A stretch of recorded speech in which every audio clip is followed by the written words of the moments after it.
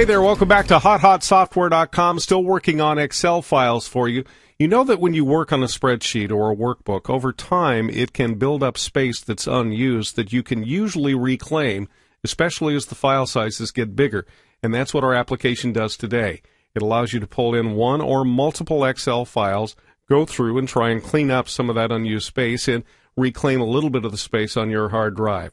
I'm going to pull in one song file I have here, keeping in mind we could do many files at once, but I'm just going to do this one for our example. It's 507K. Now let's process it. And it's done. Now let's go have a look at the output file and see if we saved any space on that half a meg.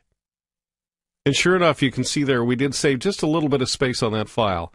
If you'd like to learn more, get this software, or just check it out, visit us at HotHotSoftware.com or click on our link below. And thanks so much for watching us again today.